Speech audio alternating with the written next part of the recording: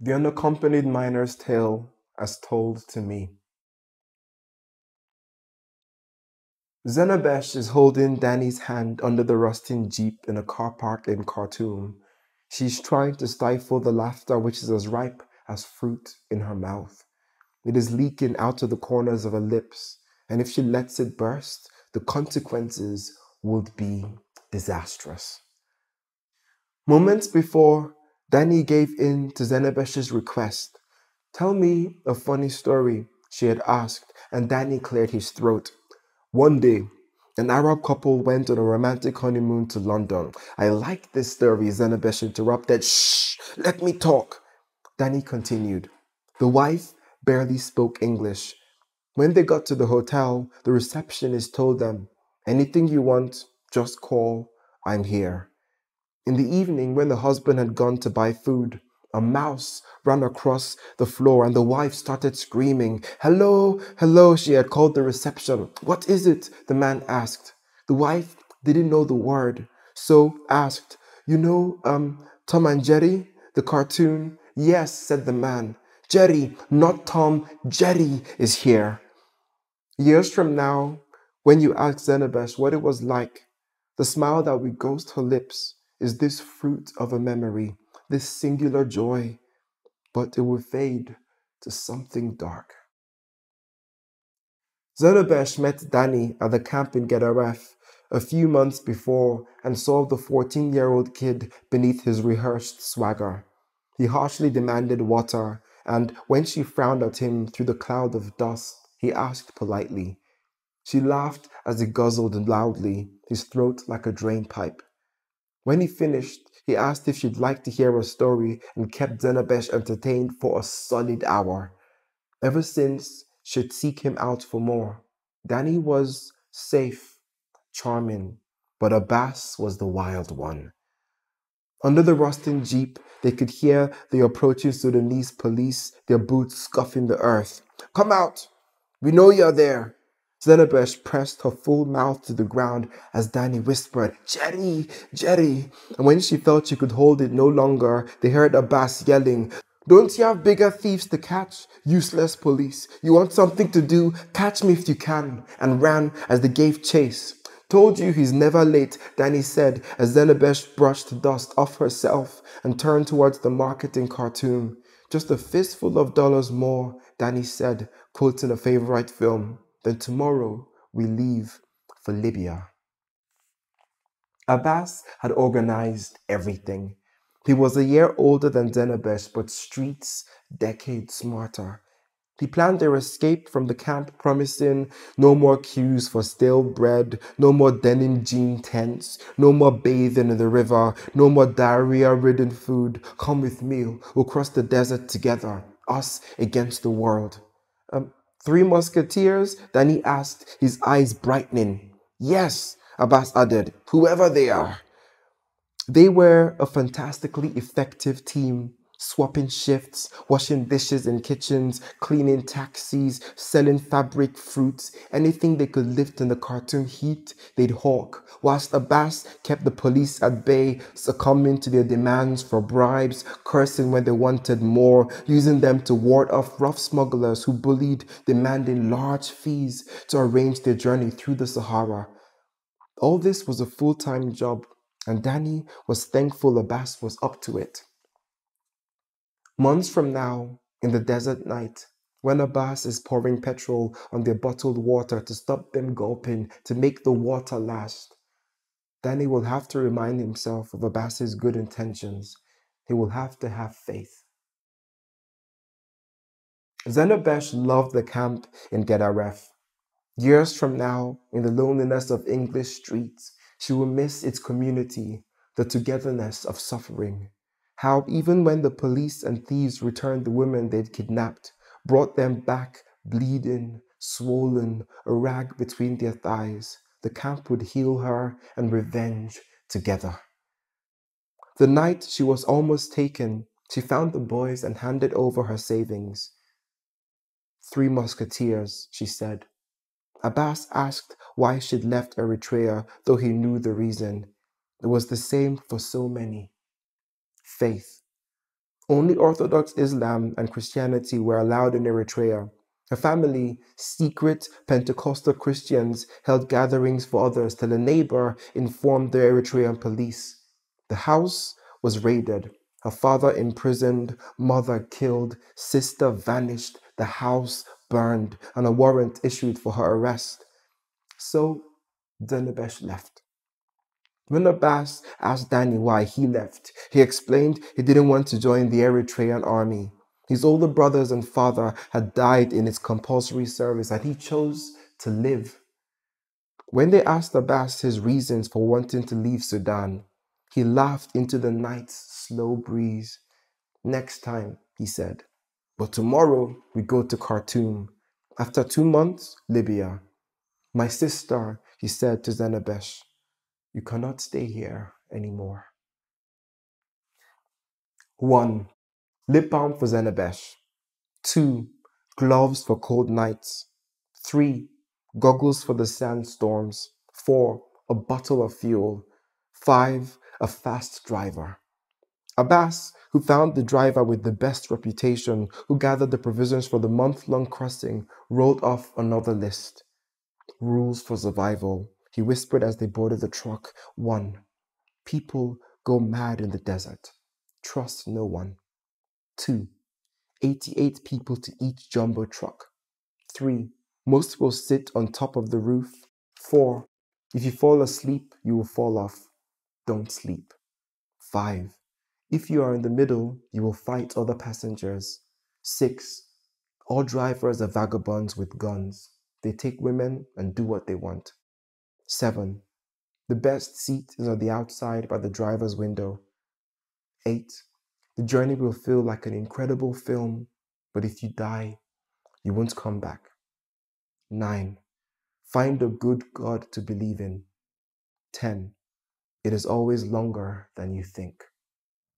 6 weeks from now, in Zuwara in Libya, waiting to cross the sea to Italy, Danny will question what Abbas did. Zenebesh will explain his sacrifice. Danny won't understand. Zenebesh will compile her own list. It will become a mantra. She'll say to him, this is what happened. 1. There was no GPS. 2. The truck got lost in the deep of the desert. 3. The third time it broke down, the men had to push. 4. The driver drove off when the engine kicked in, leaving some men behind. 5. The fourth time it stopped, Abbas refused to push. 6. The driver wanted the truck lighter. 7. The driver wished to ditch an old woman. 8. Abbas fought to keep her on. 9. The driver wanted Zenebesh. 10. The driver kicked Danny's water. 11. The driver told Abbas to choose. 12. Abbas could not, so chose himself. Save your tears, sister, you need the water, he said, and waved until they vanished, a dot among the dunes. Tell me a story, Zenebesh begged. The truck had just arrived in Tripoli, and Danny was in a daze. Zenebesh couldn't tell if he was seeing the dozens of bodies they'd passed in the desert, the flies harvesting their rotten flesh, or if he was hypnotized by the tap, by the water. They'd watched 3 people die of thirst in the truck, listened to others wailing in the night, hallucinating, asking for beers and cold drinks before silence claimed them. He stood by the tap, sipping and instantly refilling his bottle, refusing to move, guarding each drop, unable to believe such a thing could be free again. Zenebesh gently took the bottle from his hands. Danny, story. Danny blinked for several seconds, trying to concentrate. Okay, he said. There was a poor boy who used to pass under a tree by a stream and throw stones at the fruit. When they fell, he would eat the juicy oranges. One day, he found a wall built on the road. The tree was on the other side, and a man stood guarding it. The boy begged the man to give him a fruit, but he refused, cursing the boy. Desperate, the boy threw stones, hoping the man would simply catch a falling fruit and throw it over, but the man would eat the fruit and throw the stones back at the boy. So the boy had an idea. He threw a large stone but made sure to miss, so though it almost hit him, it rolled into the stream. The man was so angry, he grabbed an orange and threw it, which the boy caught and said, "Thank you," and ran away eating and laughing. Then he said, laughing at his own story. "Thank you," Zenebesh said, silently, also thanking God that Danny had found a glimmer of his old self. "Are you hungry?" she asked. They ate a fried chicken, a whole one each. On the journey from Tripoli to the fishing port of Zawara, marveling at each hot morsel, chewing slowly, softly, deliberately. Of the 88 they left with, 19 or so were left in the desert. 8 Nigerians, 9 Ghanaians, 3 Ivorians, 11 Syrians, and other Eritreans survived. Some had lost uncles, brothers, sisters, even their children crossing the desert, and those who made it to the end, Zenobes made sure to remember. She knew them by name, weeping as she said goodbye. Aliyah, who'd lost her daughter crossing, wept too, uncontrollably, refusing to leave Zenebesh. "My brother went before me. He's in Lampedusa. I just have to get to him." "But you don't yet have the money to cross," Zenebesh said. "There are easy ways," she replied, looked to the ground, flicked her eyes at the group of sea smugglers huddled together, looking at her hungrily, then stared back into Zenebesh's wide face. Zenebesh looked away, understanding what she meant.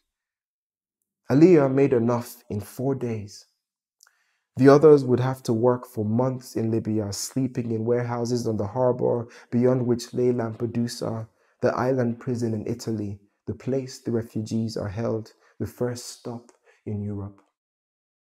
"They call it the Blue Desert, you know," Danny said, sitting down heavily, waking Zenebesh up. "Another desert," she shouted over the boat's engine. "It's just as hot, nothing grows, and it's endless." "How long left?" 62 hours, Danny replied. "We've only been sailing for 10. Danny shrugged as Zenebesh turned to find the Libyan shore, now a barely visible strip in the distance.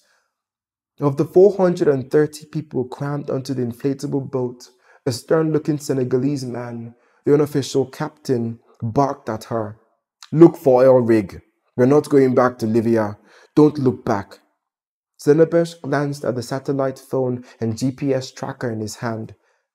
After basic lessons in steering, the smugglers gave these to him, told him to sail for an oil rig near Lampedusa, that the workers would alert the Italian coast guards, that the plan isn't to reach the island, but to be rescued, and the boats were designed so. "What you looking at?" the captain barked again. Nothing," Zenebesh said, as Zani moved to stand between them, fixing the man with a hard stare. "Leave her alone. You've bigger things to worry about." "What things?" Zenebesh whispered, and her face fell as Danny explained. "We are too many for this boat.